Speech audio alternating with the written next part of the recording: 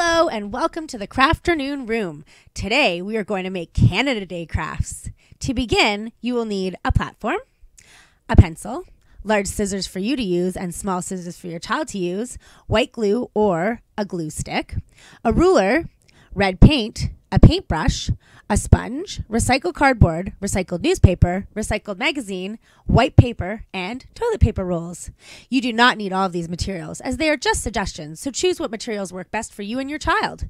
For the first craft, we will be making a Canadian flag. Start with a magazine or newspaper and ask your child to find anything they can see with red on the page and rip it out.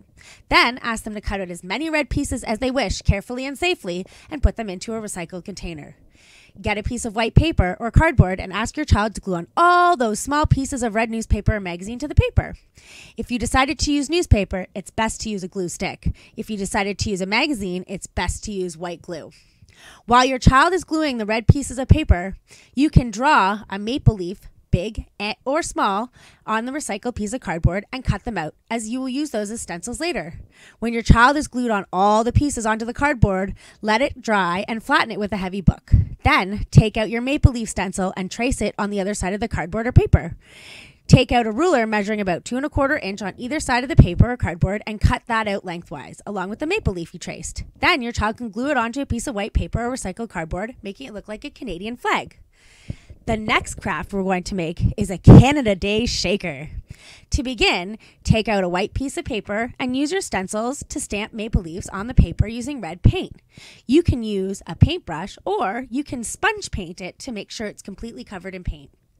Get your child to stamp the pages as many times as they want with the small or large maple leaf. To secure the stamp to the finger, you can use tape or sticky tack. If you want to make a Canada Day flag, you can always take the large maple leaf, stamp it in the middle of the white paper, and then use a sponge or paintbrush, and your child can paint on the opposite side of the maple leaf looking something like this. Once the paint is dry, you can keep this to look like a flag, or you can wrap it around a toilet paper roll using glue. Once it's glued to the toilet paper roll, your child can cut the paper on the opposite side of the roll lengthwise however they like. This will create a sound when you shake it. Get creative and have fun with this Canada Day activities and crafts in your Crafternoon Room. And happy Canada Day!